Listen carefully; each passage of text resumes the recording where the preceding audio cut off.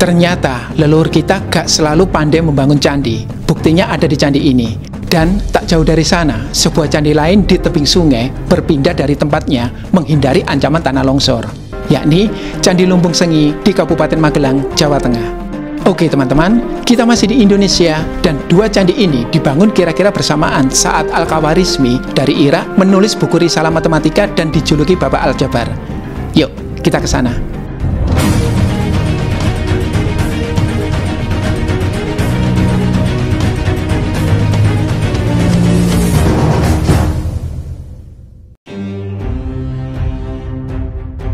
Pada abad ke-9 Masehi, Nusantara menyaksikan gemilangnya pemerintahan Rakai Pikatan Mpu Manuku bersama permaisurinya Pramudyawardhani di tahta kerajaan Medang. Keduanya mewariskan candi-candi megah, yakni Borobudur, Prambanan, dan Plaosan yang menjadi monumen toleransi beragama di Jawa kuno. Sebagaimana pernah kami bahas tuntas pada tautan di atas atau di deskripsi.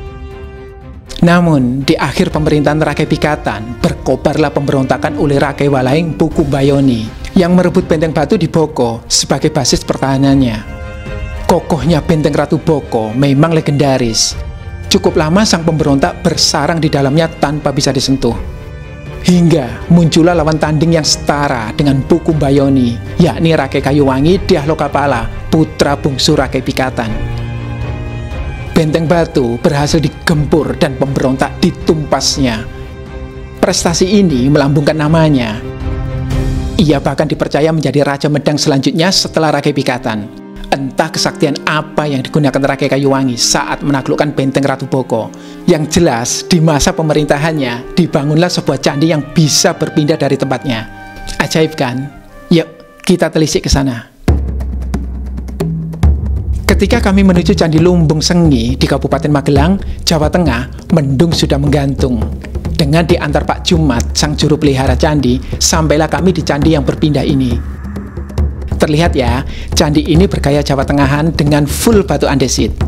Tersisa kaki dan badannya saja. Atap candi sudah hilang. Perhatikan, kaki candi cukup besar dan indah.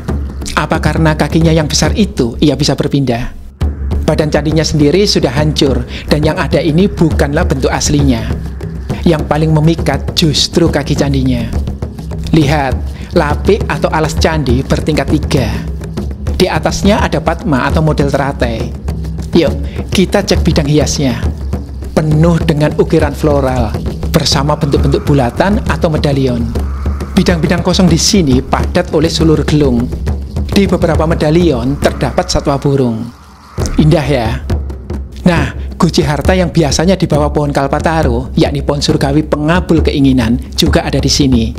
Gananya pun unik. Lihat, berbentuk raksasa dan badannya seolah memancarkan motif sulur gelung.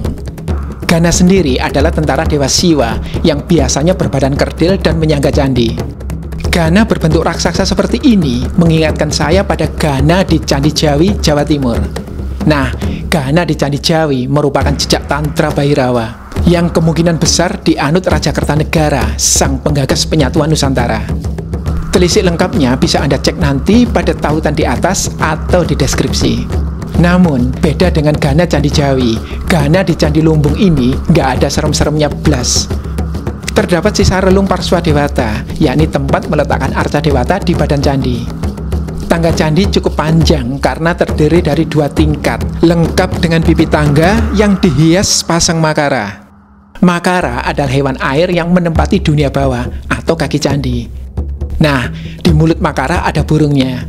Sedangkan di pipi tangga ada ukiran mirip kaki bercakar yang kemungkinan adalah singa. Meski Candi Lumbung sebagian besar sudah runtuh, yang tersisa cukup memberi gambaran bahwa candi ini estetik meskipun kecil. Sebentar Mas ASISI, tadi katanya candi ini bisa berpindah. Yang benar nih. Sabar, candi ini memang telah berpindah. Aslinya, Candi Lumbung berdiri di tebing barat Sungai Apu, sekitar 500 meter dari lokasi yang sekarang. Yuk, kita cek bareng-bareng. Lokasi ini jelas berbahaya, bukan hanya bagi pengunjung, namun juga bagi candinya sendiri. Apalagi pada tahun 2010, Sungai Apu ikut terdampak lahar dingin Gunung Merapi. Maka BPJB Jawa Tengah segera melakukan penyelamatan dengan memindahkan candi ini ke lokasi yang baru dan rampung pada tahun 2012. Jadi, candinya gak berpindah sendiri ya, tapi dipindah oleh BPJB Jateng. Tuh, masih ada sisa-sisa batunya. Di lokasi yang sekarang, Candi Lumbung aman dan nyaman untuk dikunjungi. Memindahkan candi tentu bukan perkara mudah, karena bangunan leluhur dirancang dengan perhitungan rumit. Namun, bagaimana jika leluhur kita sendiri yang keliru menghitung? Apa jadinya ya? Terus ikuti teman-teman, kita akan menelisik sebuah candi lain yang keliru dibangun leluhur, serta apa kaitan kompleks kedua candi ini dengan Rakai Kayu Wangi yang menggempur para pemberontak. Namun sebelumnya jangan lupa untuk subscribe, like, dan share link video ini. Jangan reupload ya. Klik juga link di atas jika Anda ingin mendukung dalam hal pendanaan, agar kanal ini dapat terus memperkaya perspektif Anda. Usai menelisik Candi Lumbung, kita akan mengunjungi candi kedua yang berjarak kurang lebih 1 km, yakni Candi Pendem yang keunikannya tidak dijumpai di candi-candi lainnya. Penasaran? Candi yang terkubur tanah ladang. Perjalanan ini benar-benar menyegarkan karena kami melewati kerimbunan alam khas pedesaan dan ladang-ladang subur hingga sampai di lokasi candi berikutnya. Candi ini sudah dipagar dan bersih terawat. Langsung paham ya, kenapa namanya Candi Pendem? Karena candi ini terletak di bawah permukaan tanah. Badan candi sudah hancur sama sekali, hanya menyisakan kaki candi. Atau jangan-jangan candi ini malah belum selesai dibangun. Kaki candinya pun sederhana. Lapik atau alas candi bertingkat 2. Lalu, tangganya yang tanpa pipi memanjang karena bertingkat 2 seperti Candi Lumbung. Yuk, kita cermati ragam hias pada kaki Candi Pendem. Ukiran floral memenuhi hampir setiap bidang, kecuali bagian yang memang belum dipahat. Terdapat jambangan dan burung. Ini Gana, sang penyangga candi dengan bentuk khas langgam Jawa Tengah. Sama seperti Candi Lumbung, di Candi Pendem ada bekas Parswa Dewata, yakni relung tempat arca Dewata di keempat arah mata angin. Namun, candi yang satu ini unik karena merekam kekeliruan leluhur kita dalam membangun candi. Candi miring karena salah ukur. Sejak abad ke-7 Masehi, para silpin atau pembangun candi kita memiliki kitab pegangan, yakni Manasara, bagian dari Vastu Sastra yang disusun antara abad ke-6 hingga 8 Masehi di India, serta memuat aturan membangun candi. Namun, leluhur kita rajin berinovasi, hingga candi-candi kita pun semakin berbeda dengan India. Transformasi gaya candi dan kecanggihan teknik leluhur membangun candi bisa dicek nanti pada tautan di atas atau di deskripsi. Namun, bagaimanapun, leluhur kita juga manusia. Meski mereka mampu membangun candi-candi raya dengan perhitungan serumit Borobudur dan Prambanan, di Candi Pendem ini, kekeliruan mereka terekam. Kemarin pembuatan candi ini kurang teliti, seperti itu. Dari sudut sana 0, di sini 7 cm, yang sana itu 13 cm, yang ini 23 cm. Oh, jadi agak miring gitu. Agak miring ya. Terus, karena kemungkinan tidak ditunggu oleh mandornya, itu terus diakali dengan dumpal itu yang sini tebal, yang sana tipis. Oh. Ini untuk supaya kalau dinaikkan itu enggak doyong. Nah, unik kan? Adanya kesalahan ini malah membuktikan membangun candi pun butuh trial dan error. Juga bahwa yang membangun candi memang manusia, bukan jin. Mereka pun manusia biasa yang tak luput dari kesalahan, bukan manusia sakti yang membangun candi dengan kekuatan supranatural. Saya jadi teringat pada piramid-piramid di Mesir yang juga dibangun dengan trial and error. Adalah Sneferu, raja pertama dari dinasti keempat Mesir kuno yang pertama kali menggagas piramid. Ia menginovasi gaya piramid yang sebelumnya berundak-undak menjadi bentuk yang kita kenal sekarang. Sayangnya, upaya itu gagal karena pelapis luarnya longsor dan muncullah model undaan. Jadilah piramid Meidum. Namun, Sneferu nggak menyerah, ia lanjut membangun piramid kedua. Namun, kali ini pun perhitungannya melenceng dan terpaksa di tengah jalan sudut kemiringannya diubah supaya tidak runtuh. Jadilah piramid bungkuk yang gak pernah digunakan. Masih pantang menyerah, Sneferu membangun piramid ketiga. Dan kali ini rumus piramid bungkuk diubah kemiringannya dari 52 derajat menjadi 43 derajat. Hasilnya adalah piramid merah nan megah, tempat jenazahnya kelak disemayamkan. Rumus yang dikembangkan Seneferu lalu digunakan raja-raja selanjutnya untuk membangun piramid-piramid yang lebih megah. Jadi, di balik keajaiban arsitektur dunia, ada manusia-manusia biasa yang jatuh bangun dalam kegagalan sebelum menuai kesuksesan. Anehnya, banyak penyuka cocokologi dan teori konspirasi mengira piramida Mesir dibangun dengan teknologi alien, sebagaimana Candi Prambanan dibangun oleh bangsa jin, atau Candi Borobudur yang dituduh buatan Nabi Sulaiman. Tapi Mas ASISI, kita kan juga punya piramid kuno di Candi Suku. Itu jejak peninggalan peradaban Mesir atau suku Maya ya? Bukan kedua-duanya ya. Candi Suku adalah buatan leluhur kita dari masa akhir Majapahit. Dan gayanya yang unik itu justru mengambil bentuk punden berundak yang sangat khas Nusantara. Kami juga pernah membahasnya secara khusus pada tautan di atas atau di deskripsi. Anugerah Raja bagi 3 candi unik. Oke, yuk kita kembali ke Candi Pendem Sengi. Sebenarnya Candi Pendem tidaklah sendirian. Bersama Candi Lumbung, ia masih sekompleks dengan Candi Asu Sengi yang pernah kami bahas secara khusus pada tautan di atas atau di deskripsi.